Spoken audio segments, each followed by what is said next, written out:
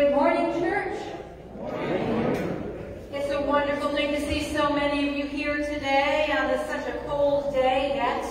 Apparently all of your cars started, and you are all energized to be here, right?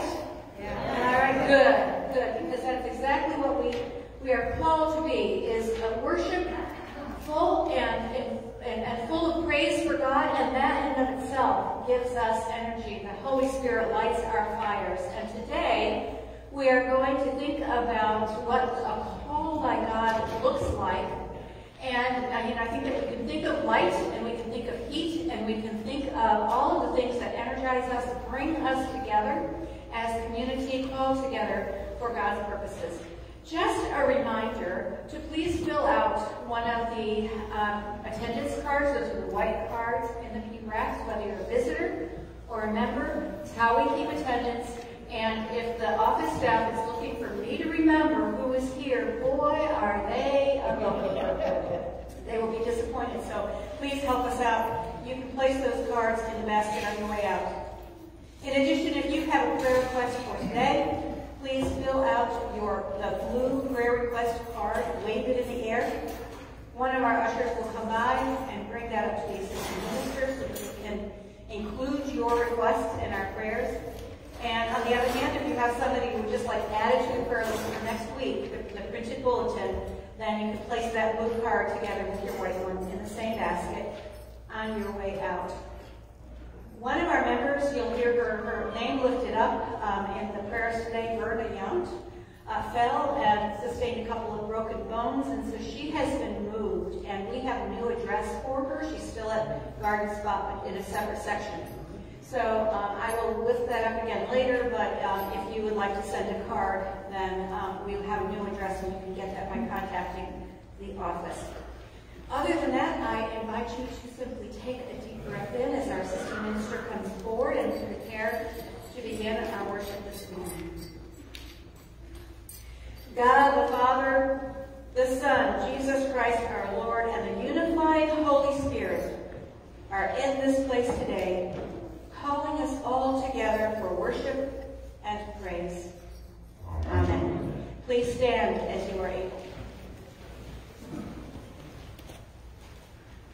O Lord our God, King of the universe, it is your Holy Spirit that calls us together. It is you who has made us and claimed us. You are the one who forgives us and redeems us from our sin. We confess that we focus on ourselves, our interests, and the building up of riches and power that are not pleasing to you, and serve only to separate us from other people and from your will for our lives. Forgive us, we pray, and lead us to live for you alone. Help us to see and share the light of your love. Children of God, while we have all sinned and fallen short of the glory of God, our saving grace comes from God's abundant love and forgiveness that come through Jesus Christ, our Lord and Savior. Believe in him. Believe in God's grace. Be changed by this transforming love poured out on the cross for your sake and for the sake of the world. Amen. I now invite you into song.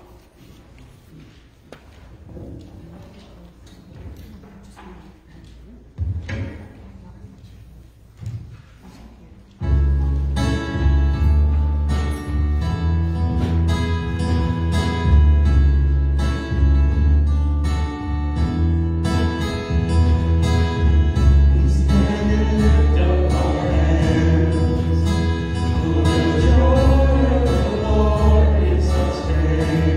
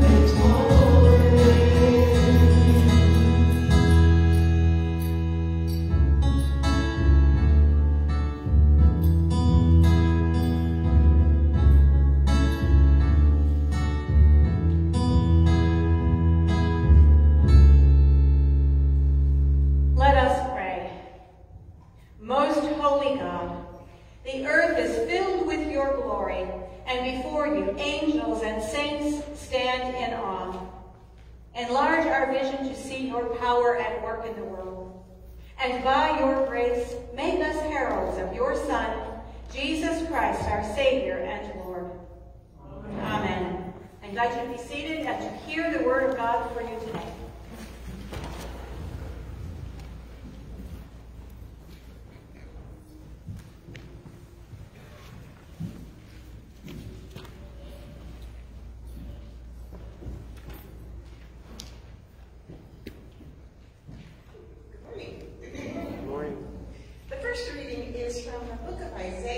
The 6th chapter, verses 1 through 8 and 9 through 13.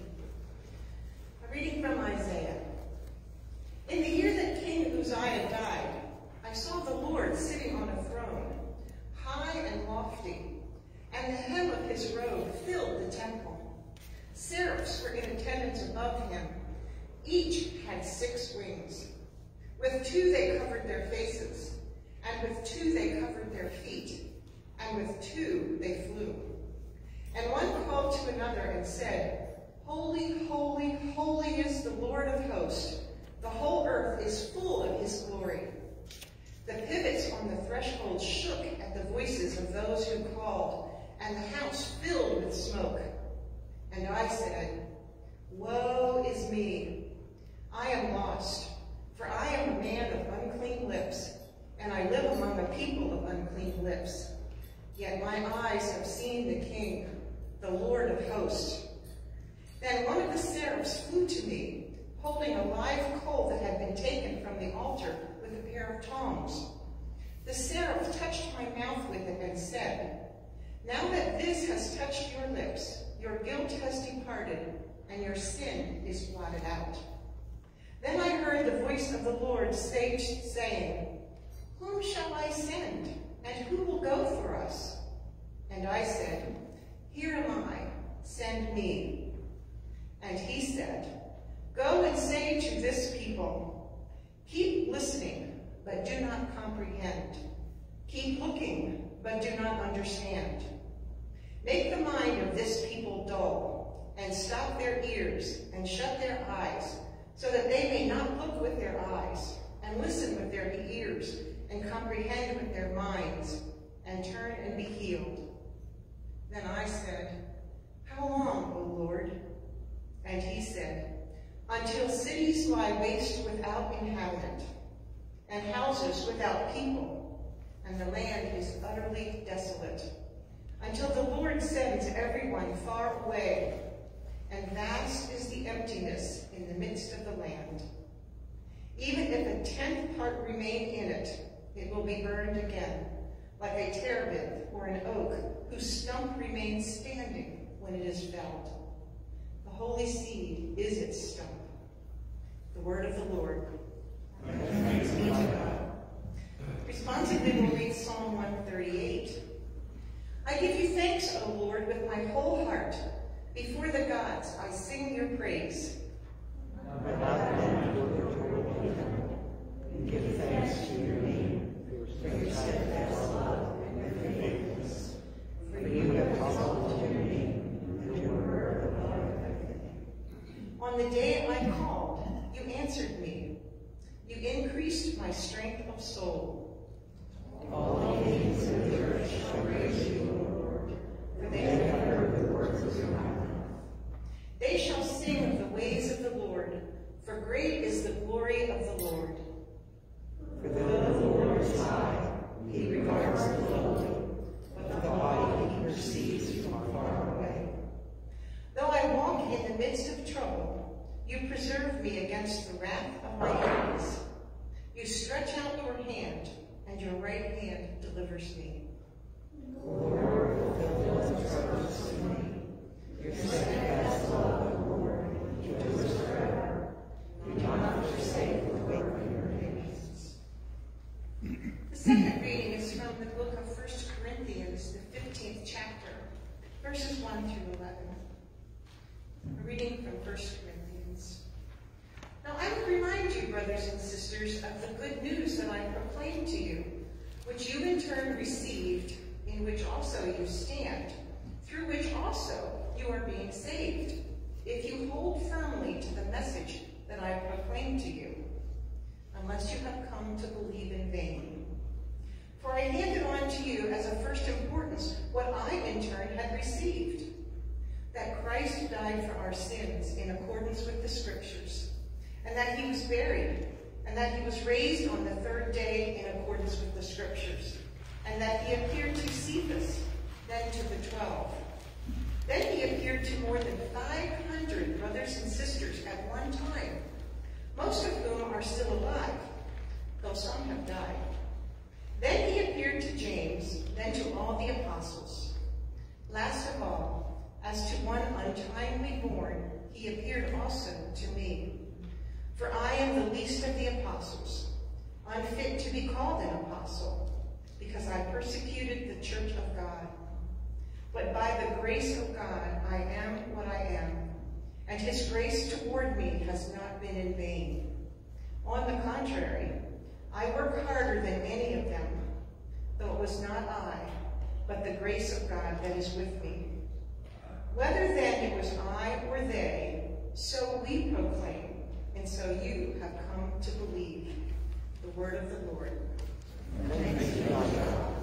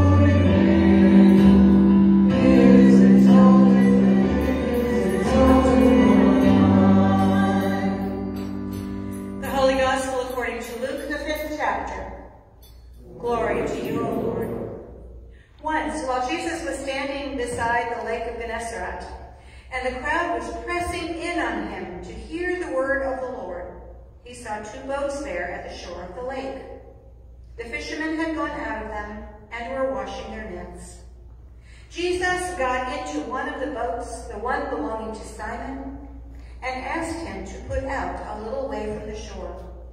Then he sat down and taught the crowds from the boat. When he had finished speaking, he said to Simon, "Put out into the deep water and let down your nets for a catch." Simon answered, "Master, we have worked all night long, but have caught nothing. Yet if you say so, we will let down the nets." When they had done this, they caught so many fish that their nets were beginning to break. So they signaled their partners in the other boat to come and help them. And they came and filled both boats, so much that they began to sink. But when Simon Peter saw it, he fell down at Jesus' knees, saying, "Go away from me, Lord, for I am a sinful man." For he and all who were with him were amazed at the catch of the fish that they had taken. And so also were James and John, sons of Zebedee, who were partners with Simon. Then Jesus said to Simon, "Do not be afraid. From now on, you will be catching people." When they had brought their boats to shore, they left everything and followed Jesus. The Gospel of the Lord. Praise to you, Lord Christ. I'd like to invite forward the children for children's sermon.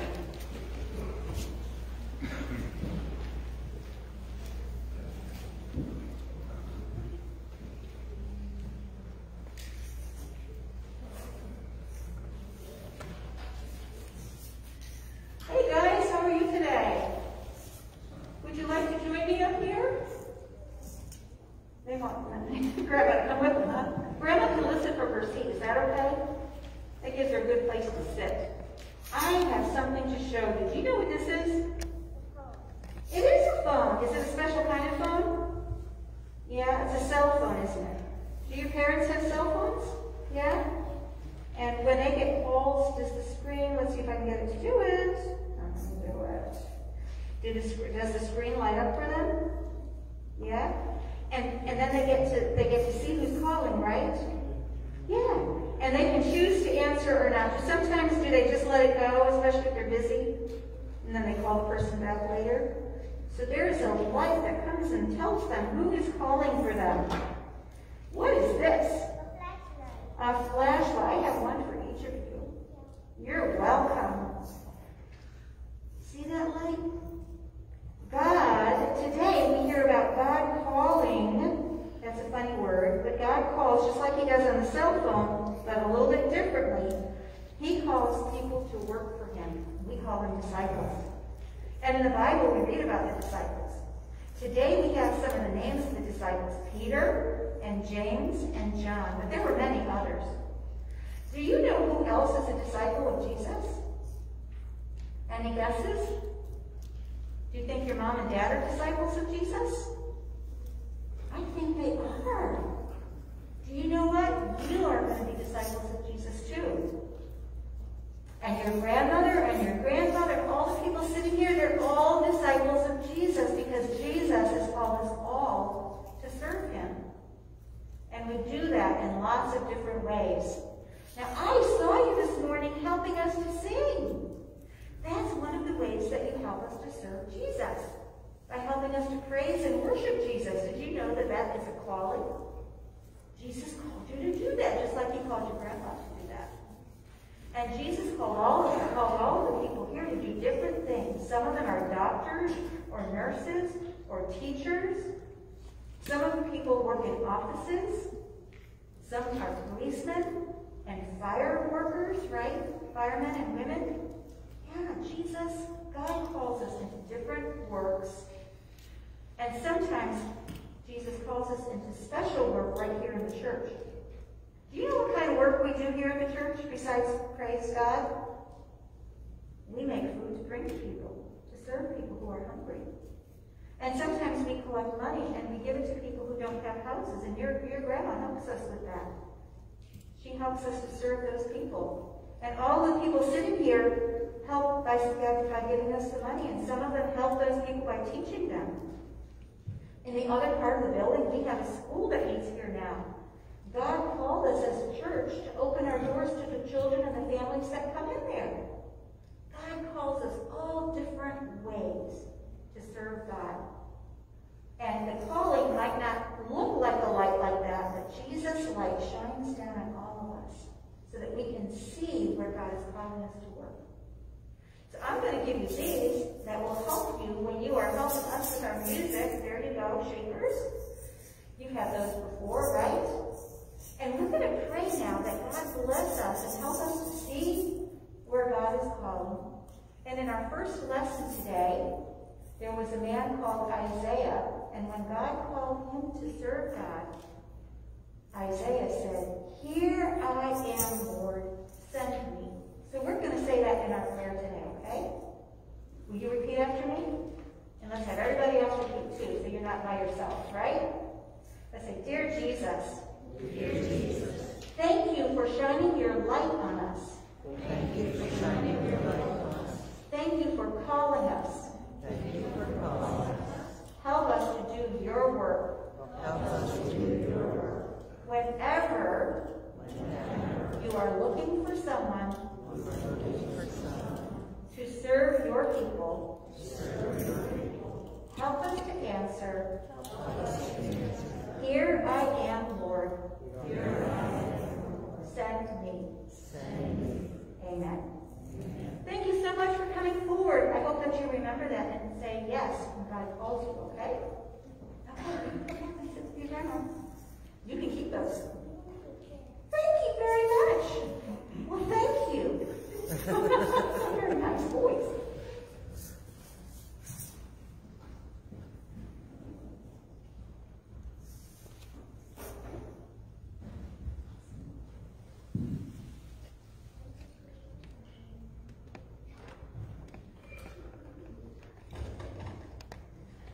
Please pray again with me. May the meditations of our hearts, and may the words of my mouth and the meditations of our hearts be pleasing and acceptable to you, O Lord our God, King of the universe. Amen. So, you all saw me hold up a cell phone today and ask the children about their parents and when they had cell phones, if they knew what that was, and they were pretty well steeped in what technology looks like and what a cell phone is. So I'm going to ask you as well, how many of you have cell phones? All right, most of us have cell phones. How many of you have a phone at home that has caller ID on it so that it lights up when the phone rings? And whether it's your cell phone or a phone like that, we have a choice. That phone lights up, and we have a choice on whether we're going to answer that phone or not.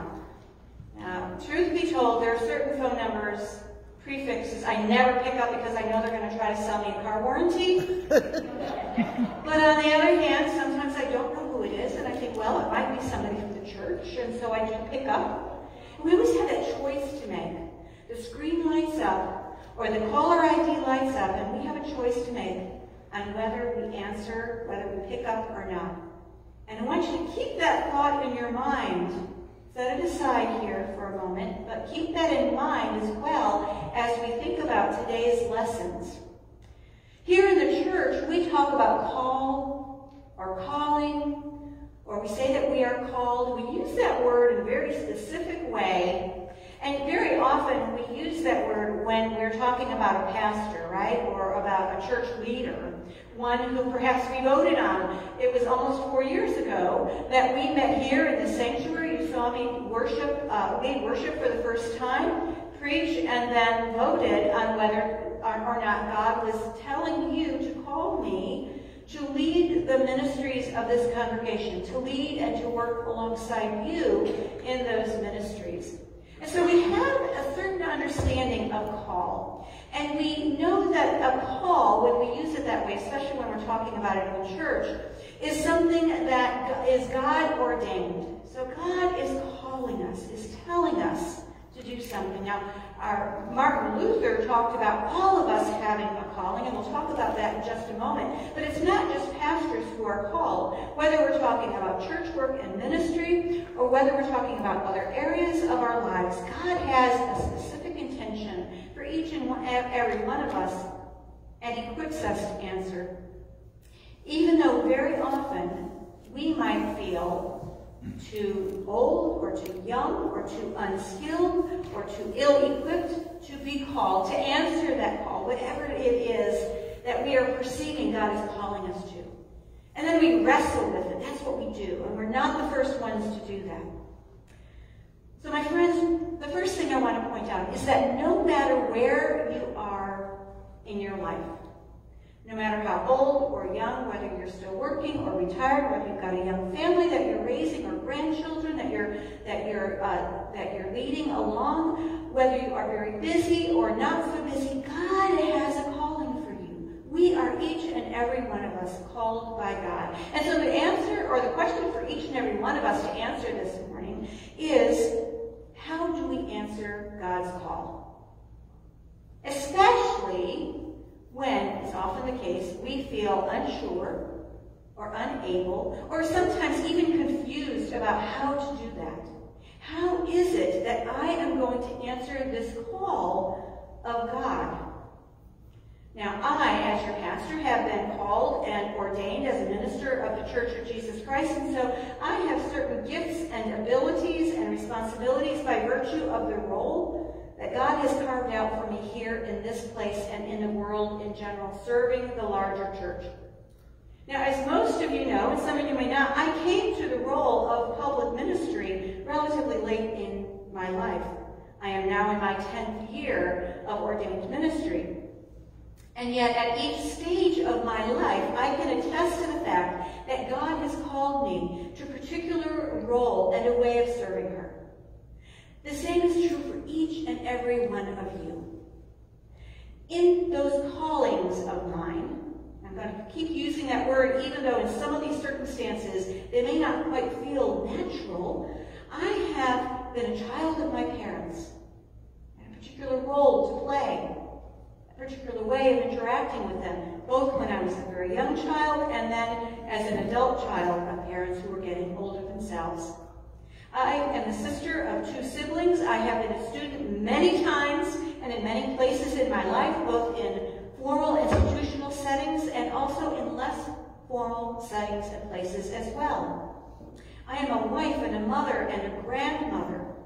And when my children were small, I felt a strong sense and calling to be at home with them, raising them as an at-home mom, even though it wasn't a real popular thing to do at that time. But at the same time, to serve in my community and church as a volunteer. And so I held several volunteer roles in those years when I was raising my children. I felt that this was where God was calling me to be at that place and point in my life. And my point is that each and every one of us has a calling now. And it may not be the same call that you felt moved to answer when you were younger, and there may yet be another call that God has for you as you get older. But God is always using us, calling us into service in some way, into particular roles. God calls us to do His will in living out our lives for the good of our community, God's family, for the sake of our church. And yet, that call not only looks different for each and every one of us through various stages of our lives, but also for each and every one of us, as we talked about skills and gifts that God gives us, and they're not all the same for each and every one of us. And so prayer and discernment and continually listening for the voice of God and for God's intention in our lives is important in every stage of our lives. It never ends. So in my case, after an extended time of wrestling with God, and I have to share with you that in my estimation, my wrestling was almost as dramatic as Jacob's own wrestling, I answered the call to enter seminary and ultimately to serve in this role of pastor. I don't know how or when or where God will call me next. I firmly, strongly believe that God is continuing to call me right now to serve this congregation, to serve this community here in Leola, and to serve the larger church. But I don't know what that will look like in 5 years or 10 years or 15 years from now. And as I said, I firmly believe also that God is calling each and every one of you, regardless of the stage of life you're in, to a specific area of serving. Who will go for us? God asks in the scriptures today. Well, during the 7th and 8th centuries before Christ, it was Isaiah who identifies himself as a person of unclean lips who does some wrestling of his own. And yet he answers God's call by saying, "Here I am, send me." Isaiah then, the one who feels so unskilled, unprepared, really does not feel up to the level of being called by God, does not feel worthy of it, and yet even today, we recognize him as one of the major prophets of the church. One of the major prophets of Israel. And even for those of us who are Christians, it is Isaiah's writings that we often turn to find the predictions about the one who would come for the sake of God, for the sake of the ultimate salvation of all the world. He is the one whose words very often point us to the coming of Jesus Christ our Lord as our Messiah. Now, Paul was a Roman, and he was a zealous persecutor of the followers of Jesus Christ until some dramatic wrestling with God found him blinded and totally vulnerable and at the mercy of others. Part of Paul's conversion story is that he was knocked down from a horse, where he lay in the dust and the dirt. And I wonder if this part of his story is symbolic of the humbling that must take place before we can answer the call of God. In order to move us from here to there so that we can answer, I wonder if at times we too aren't knocked from our metaphorical horses.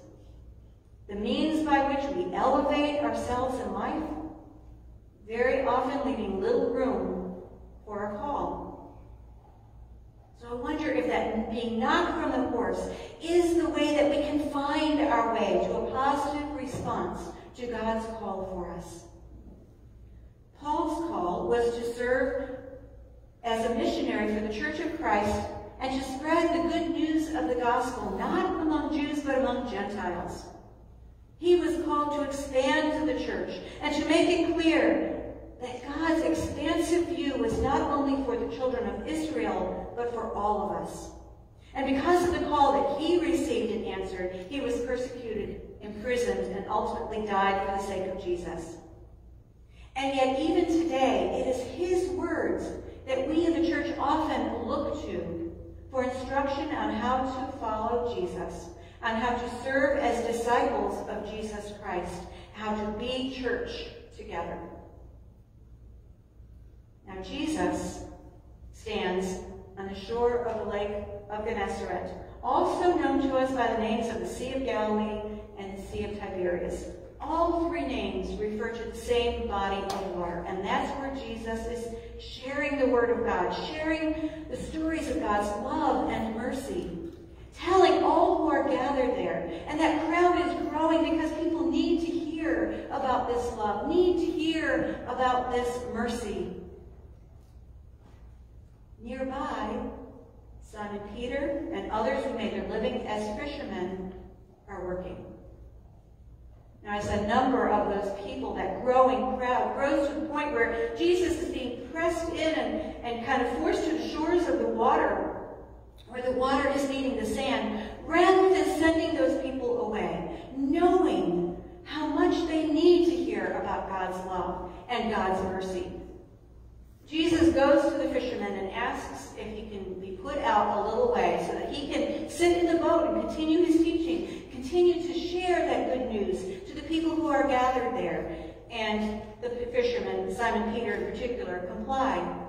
And from that boat, Jesus indeed continues to tell the people about God. And we all know what happens next, because this story is a familiar story to us, and it's very often entitled or referred to as the call of the disciples, the call story of the disciples.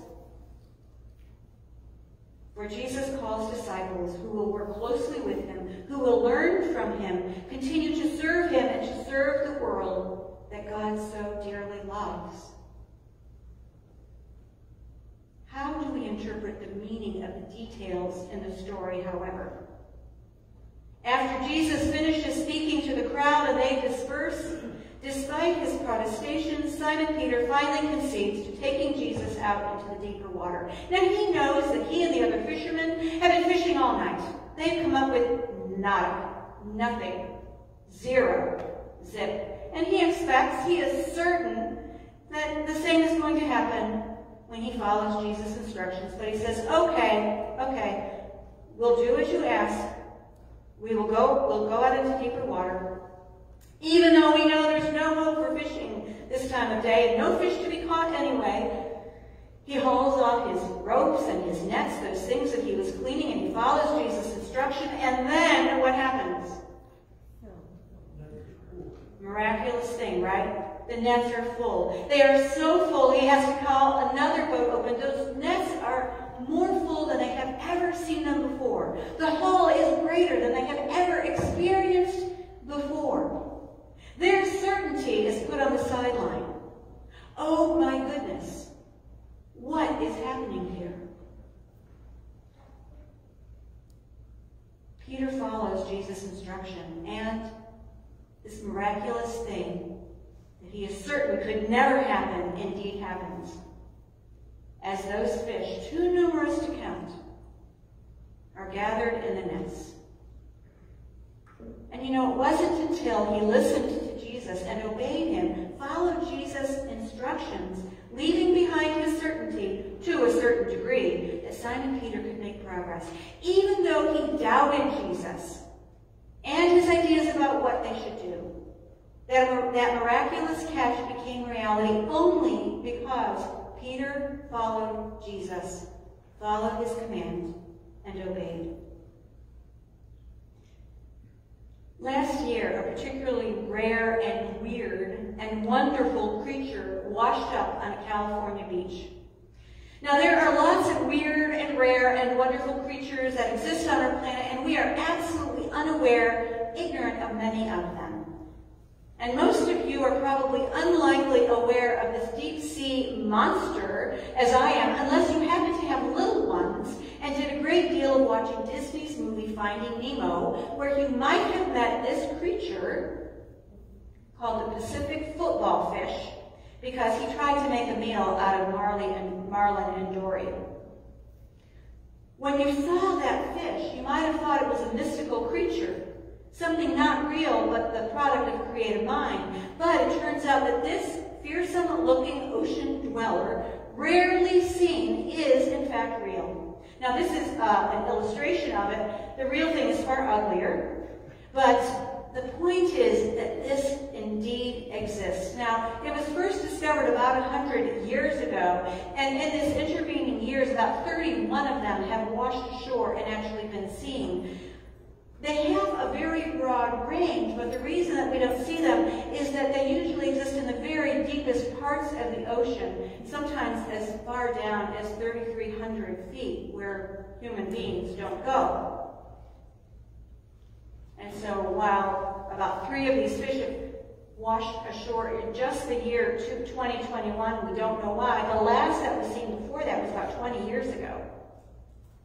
The football fish, as you can see it here, has this, well, let's just say it's really interesting all by itself, and it follows its own beat, and it has this funny-looking protrusion. I don't know if you can see it. The lights dim that picture a little bit, but there's a funny-looking protrusion coming out of the top of its head, and the very tip of it has a little bulb there that has a bioluminescence to it, partly because of the bacteria that gathers there. And so you could say that this curious fish shines its own light. It makes its own light. Living at a depth of the ocean where light would not be able to penetrate from above, it seems like this ability to shine light in its own world would help it navigate too, doesn't it? Yeah, we think that. After all, who needs light from above when you can produce your own light? And I wonder, as we think about this, if we too don't sometimes use our own light, whether that light looks like our abilities or our intelligence or our wealth, knowledge, skill, whatever it is, to attract other people our way, to shine light on our environment. We don't have to depend on other light when we have our own light that we can shine.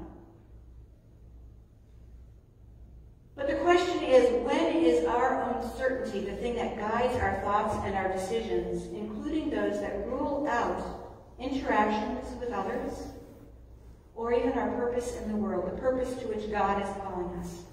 When is our own certainty and the light that we create from it the thing that we follow? Because the thing is that when we are following our own light, we can be blinded to that light that comes from above, that light that is Jesus Christ, that light that God shines down into our world, into our hearts, calling us and shining the light so that we can see exactly what God is calling us to and exactly how to get there.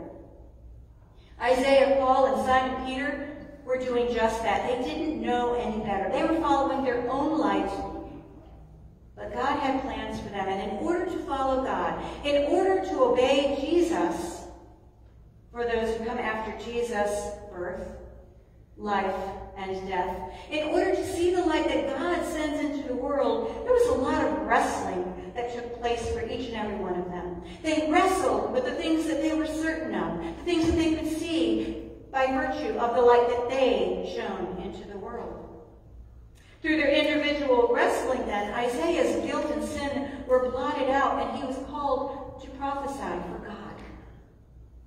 Paul was renamed from Saul after being knocked from his horse and his own sense of certainty. And he came to know Jesus Christ as his Savior. And then he was called to grow the church among the Gentiles. And Simon, Peter, James, and John, well, they were all called to follow Jesus too, and to work with him, to learn at the feet of our Savior. Because no matter where you are in life, God, through the love of Jesus, can and does call. And God is calling you through Jesus Christ. And God is blessing you with God's own purpose. The question I think that each of us needs to ask is, what is the horse from which we need to fall in order to answer as Isaiah did? Here I am, Lord. Use me. Send me. Shine your light on me, and then let me share that light with others. Indeed, God is calling you for a purpose. And just like Isaiah and Paul, and James and John and Simon Peter, there are things that we need to leave behind in order to follow Jesus. That self-created certainty, that self-created light. While the call of God places us and our lives on a certain path, God places us and gives us a life in which we can serve. And while that call and that service may challenge us at first, God provides all the light that we need. All the light that we need in Jesus. When we doubt ourselves, God sends encouragement, very often in the forms of others, especially those who emit the God-given light that they have received. When darkness obscures our vision, God brightens the gloom with holy light. When we feel afraid, God's Holy Spirit infuses us with curiosity and courage. And so if you remember nothing else today, my friends, you might remember the Pacific football fish. You might remember that light. Remember, too, that God is calling you today and every day to let go of your certainty, to pick up your cell phone, to look at the caller ID, to pray and to answer God's call. Answer God's call and receive the light that shines on you today and every day. Amen.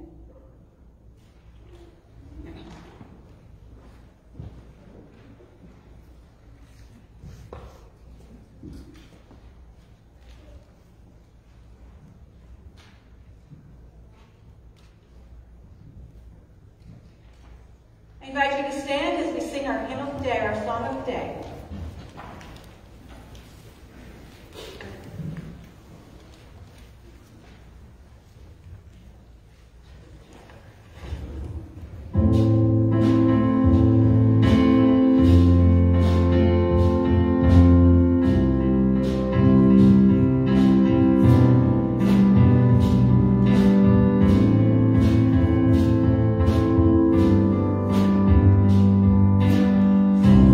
Holy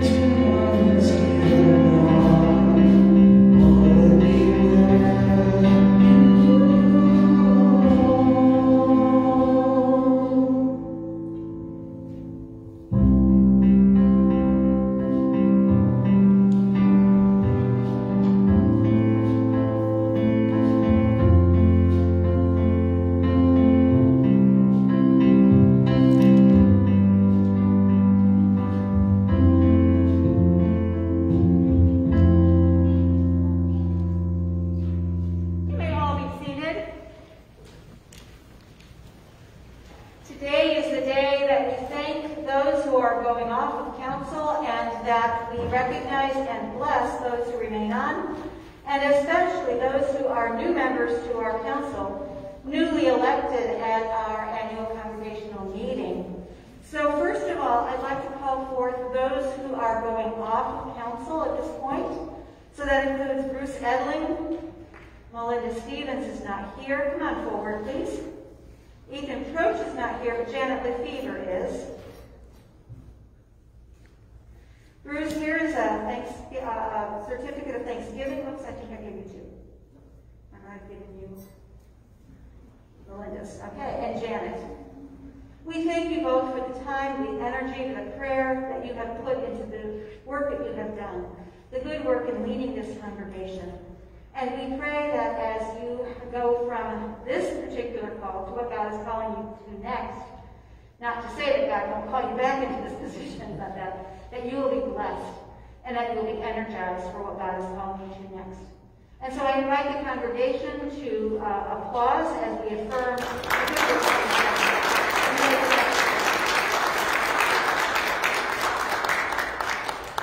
And now I would like to call forward those who are currently serving on council, including those who were just elected into council. So that includes Ned Kreider, and at the earlier service we had a couple of people. So Ned, Marie, Beth is coming forward. Marie, Beth, and Jeannie Gamache form the core of those who are remaining on council. So they have a little bit of an experience, and we had two members who were installed at our early service, and Ned joins them, and they were Jeff Wazlewski and Martha Zepp. And so please include those in your prayers.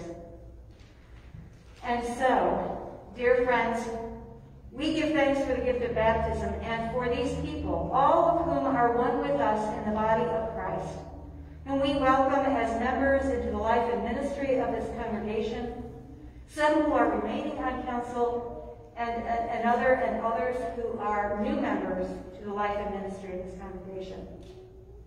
And so with the whole church, we thank you for all that you will do and all that you are called to. These people have been elected by the congregation to positions of leadership, and we give thanks for their willingness to serve. In baptism, we are called into the body of Christ and sent to share in the mission of God. We rejoice now that these sisters and brothers will lead us into our common life and in our mutual mission as a congregation. A reading from 1 Corinthians. There are various gifts, but the same Spirit. And there are varieties of services, but the same Lord. And there are varieties of activities, but it is the same God who activates all of them in everyone. To each is given the manifestation of the Spirit for the common good. And so, my friends, you have all been elected to positions of leadership and trust in this congregation. You are to see that the words and deeds of this household of faith bear witness to God, who gathers us into one together with the whole church. You are to seek to involve all members of this congregation in worship and learning and service and support, so that the mission of Jesus Christ is carried out in this place, in this congregation, in the wider church, in this community, and in the whole world. You are to be faithful in your specific area of serving, that the Spirit who empowers you may be glorified. You are to be examples of faith acted in love, fostering peace, harmony, and mutual understanding in this congregation. And so on behalf of your sisters and brothers in Christ, I ask you, will you accept and faithfully carry out the duties of the offices to which you have been elected? If so, respond, I will, and I ask God to help me. I will. And so now, people of God, those of you who are still in your pews, I ask you, will you support these, your elected leaders? And will you share in the mutual ministry that Christ has given to all who are baptized? If so, respond, we will, and we ask God to help us. We will, and we ask God to help us. Let us pray. Good and gracious God, you call each and every one of us to certain paths that we take, certain journeys that you give us. You give us gifts to carry out the work to which you are calling us. Each one of us, whether elected as a leader of the congregation or as a mutually blessed member of the congregation, serving alongside, seek your light on each and every one of us. Seek your grace and your goodness, and seek the empowerment of the Holy Spirit, that we may do our work in accordance with your will. In Jesus' name we pray. Amen. I now declare you installed as council members of this congregation. Almighty God bless you and direct your days and your deeds in peace, that you may be faithful servants of Christ. And the congregation says, Amen. And so now I invite you to just turn around, and as you go back to your seats, the congregation will affirm these prayers.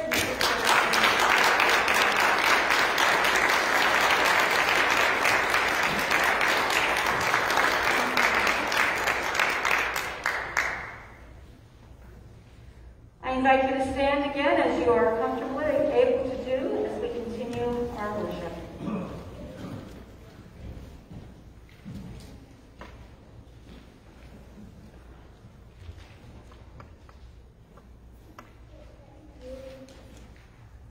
Let us join together to confess our faith with the Apostles' Creed. I believe in God, Father Almighty, creator of heaven and earth. I believe in Jesus Christ, his only Son, our Lord. He was conceived by the power of the Holy Spirit and born of the Virgin Mary. He suffered under Pontius Pilate, was crucified, died, and was buried. He descended into hell. On the third day he rose again. He ascended into heaven and is seated at the right hand of the Father. He will come again to judge the living and the dead. I believe in the Holy Spirit, the Holy Catholic Church, the communion of saints, the forgiveness of sins, the resurrection of the body, and the life everlasting. Amen.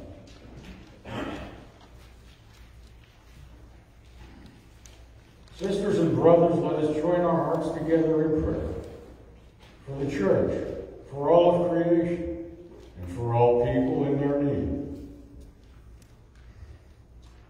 This is a cold morning, Lord, and we pray for all those recovering from this week's winter storms here in our nation. Also for those struggling to recover, to rebuild following natural disasters all over the world. Storms that faded from the headlines weeks and months ago. Let them not be forgotten. Lord, in your mercy, hear our prayer.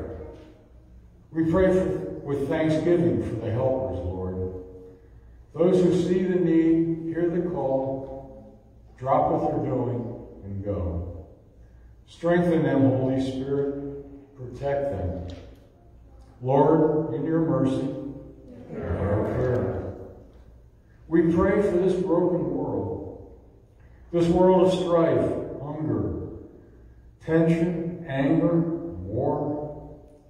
Let the bright days of peace come to all people.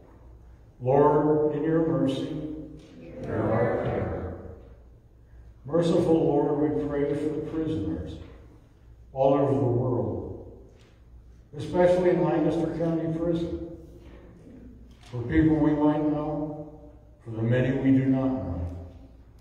Protect them, Lord, comfort and lead them. And we pray for all the prison chaplains. Protect them too. Inspire them as they carry your brilliant light behind the walls. Lord, in your mercy, hear our prayer. Today we pray with thanksgiving for Harold's recovery, for Debbie's improvement, for reconciliation.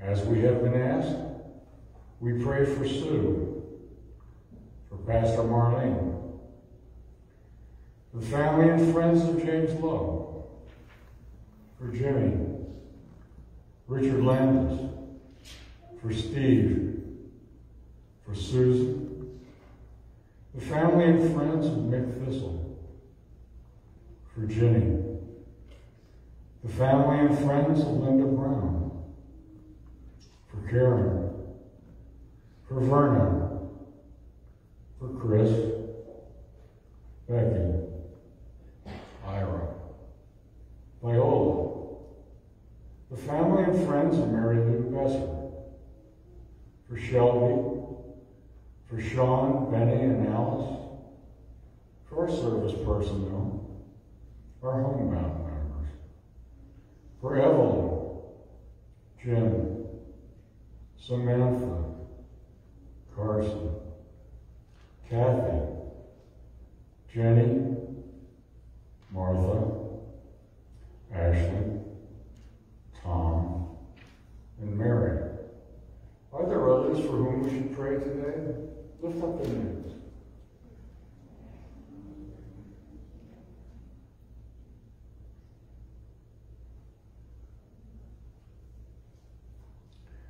Lord, in your mercy, hear our prayer.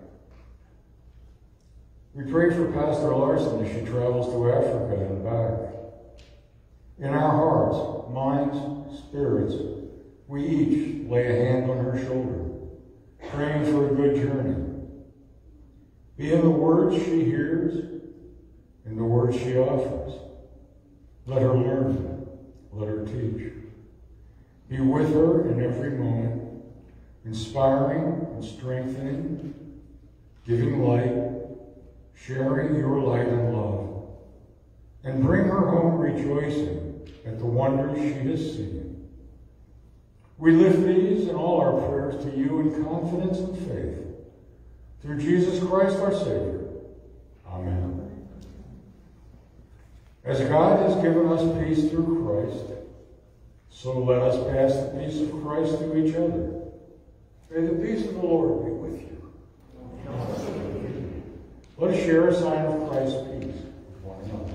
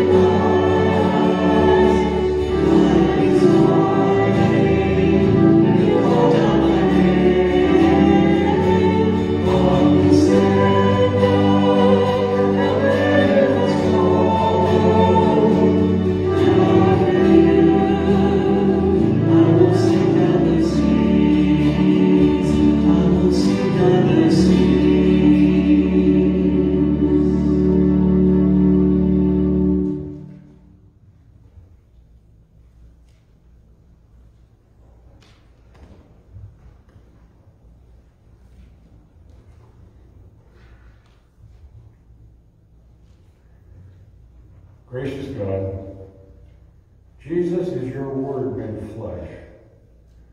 Jesus brings harmony to the earth. In the name of Jesus Christ, therefore, we offer ourselves and all the gifts we have brought this day to offer at your table. Renew us in generosity. Renew our faith with the song of your salvation. May all we present here and all we do each day be a glorious thanksgiving for all you are doing in us. Through Jesus Christ our Lord. Amen. The Lord be with you. Lift up your hearts. Let us give thanks to the Lord our God. It is indeed right, our duty and our joy, that we should at all times and in all places give thanks and praise to you, Almighty and merciful God, through our Savior Jesus Christ, who on this day overcame death and the grave, and by his glorious resurrection opened to us the way of everlasting life. And so with all the choirs of angels, with the church on earth and the hosts of heaven, we praise your name and join their unending hymn. Holy, holy, holy Lord, God of power and might, heaven and earth are full of your glory. Hosanna in the highest. Blessed is he who comes in the name of the Lord. Hosanna in the highest. Blessed are you, O holy God. You are the life and light of all. By your powerful word you created all things. Through the prophets you called your people to be a light to the nations. Blessed are you for Jesus, your Son. He is your light, shining in our darkness and revealing to us your mercy and might. In the night in which he was betrayed, our Lord Jesus took bread, gave thanks, broke it, and gave it for his disciples to eat, saying, "This is my body given for you. Do this for the remembrance of me."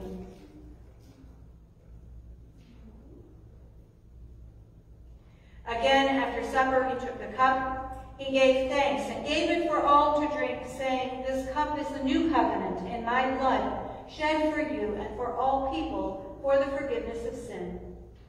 Do this for the remembrance of me."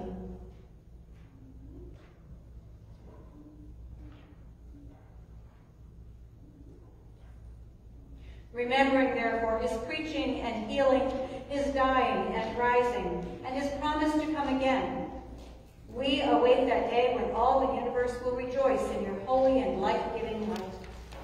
By your Spirit, bless us and this meal, that refreshed with this heavenly food, we may be light for the world, revealing the brilliance of your Son. Through him, all glory and honor is yours, Almighty Father, with the Holy Spirit in your holy church, both now and forever. Amen. Jesus, remember us in your kingdom and teach us to pray. Our Father, who art in heaven, hallowed be thy name. Thy kingdom come, thy will be done, on earth as it is in heaven. Give us this day our daily bread, and forgive us our trespasses, as we forgive those who trespass against us. And lead us not into temptation, but deliver us from evil. For thine is the kingdom, the power, and the glory, forever and ever. Amen. Come to God's table. There is a place for you and food enough for all. Thanks be to God. I now invite you, whether you are at home or here in the congregation in the church, to go ahead and open up your packets or lift up your bread. And as you consume it, remember that this is the body of Christ, given for you.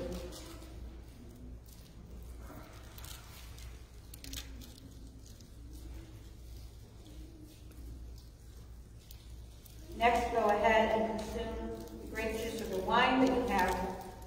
Remember that this is the blood of Christ shed for you.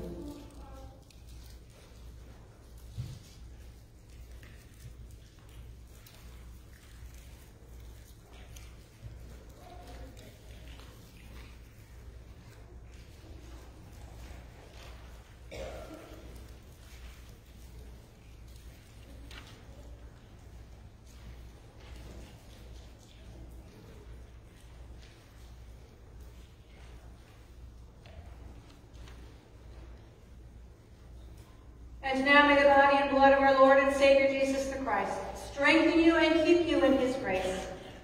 Amen. Let us pray. Thank you, Jesus, for these gifts of bread and wine. Use them to work in us all that is pleasing to you. Help us share your love and grace in this world. Amen. Amen. And now, people of God, receive this blessing. God who leads you in paths of righteousness, who rejoices over you, who calls you by name, bless your going out and your coming in, this time, day, and every day. Amen. Just a few announcements that I have for today. The first is that next week, of course, is the Super Bowl, and I'm not just referring to the athletic competition, but we have a little bit of a competition that happens here at Zion. We'll be setting up tables, one on either side of the sanctuary, and they will each represent one of the two competing teams in the later athletic game, and you will get to vote for your favorite team using cans of soup. You certainly bring in more than one. Each can will represent a vote or a point for your team, and we'll see how good Zion is at predicting the winner of the athletic competition. So we'll have a lot of fun, and we'll feed people as well. As well, next Sunday, we will be remembering our Boy Scouts, and we'll be blessing them. And so we have cards that you can write on to be given to them with words of support, love, and caring. This, of course, has been a difficult time during COVID for them as well, but they have continued to serve and continue to meet in different and various ways. And so let's encourage them. Those cards may be found on the kiosk, and on the communications table, there is a vessel for receiving them. And finally, as I mentioned earlier, of course, it's Verna Yount is at a garden spot, and her address may be obtained by calling the office.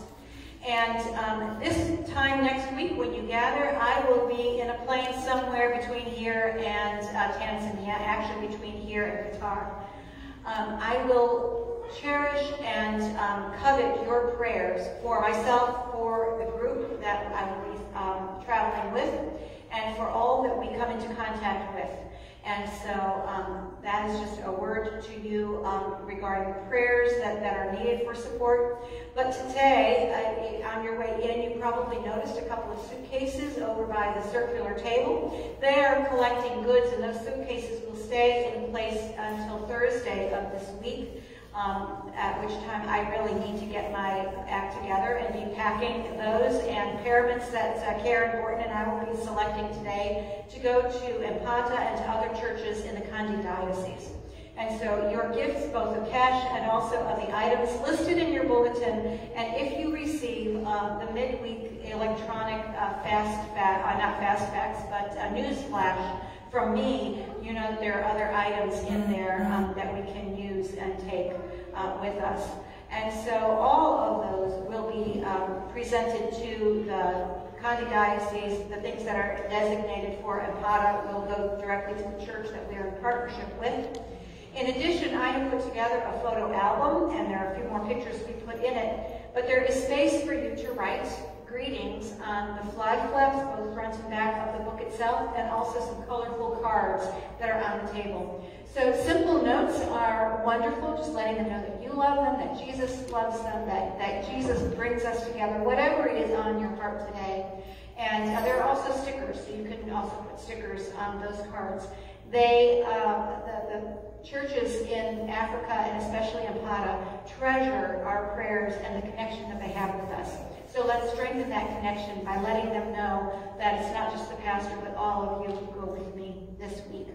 And so those are found on your way out. Please go ahead and take a look and write your notes.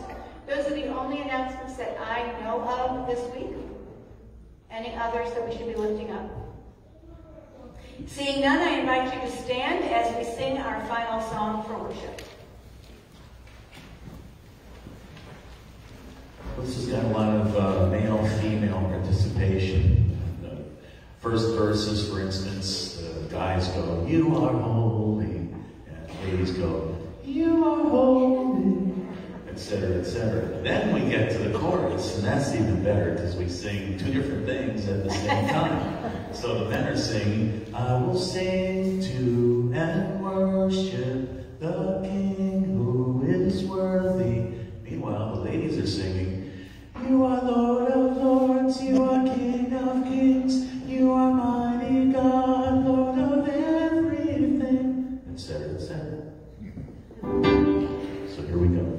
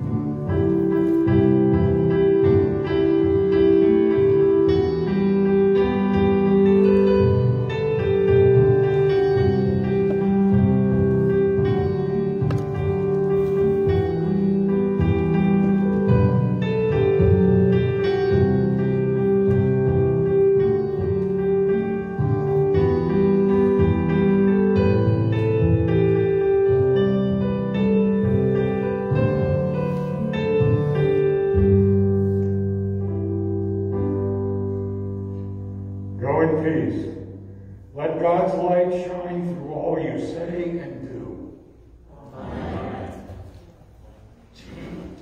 You are